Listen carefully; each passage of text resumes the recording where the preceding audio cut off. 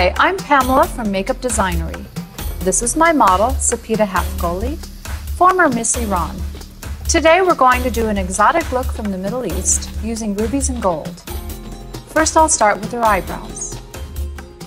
I'm using onyx eyeshadow in her eyebrow, and I'm going to place a powder puff between her face and my hand to protect the makeup from being rubbed off.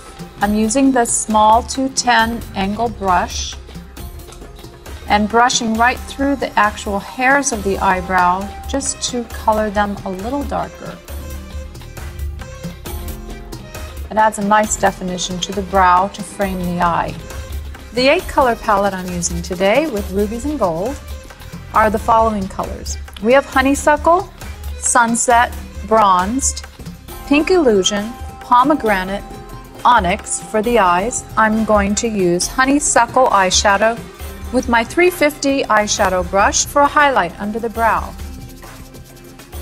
I'm just sweeping it just under the brow to bring a nice golden tone highlight.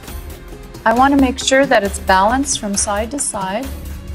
Using the same brush, 350, I'm going into my Sunset color to apply on her lid.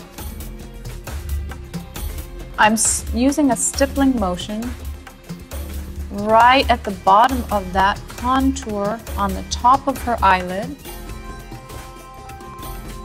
stippling it all the way to the lash line.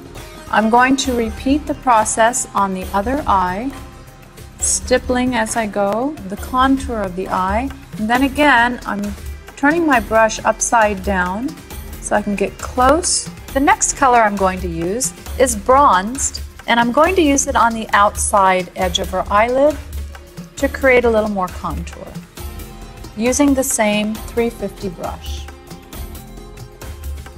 So I'm building on that color, just creating more dimension on the eyelid.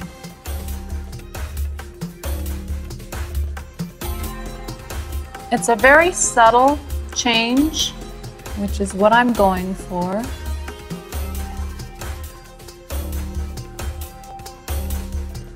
I'm switching to my 800 brush because it fits nicely into the contour of her eye and it blends as I apply. I'm going to go in first with Pink Illusion to create a soft edge. Starting at the outer corner, I'm going to sweep it in towards her nose. I bring it down to the lash line to just frame the eye a little bit better, and sweeping it up towards the outer brow. You see how the brush fits nicely into that crease or contour. Now we have kind of a rose and gold effect. I'm switching to the 810 brush for the crease of the eye because it's more compact and will apply a little stronger color. I'm using Pomegranate to get more depth in the crease. Keeping soft edges, sweeping it up towards the outer brow.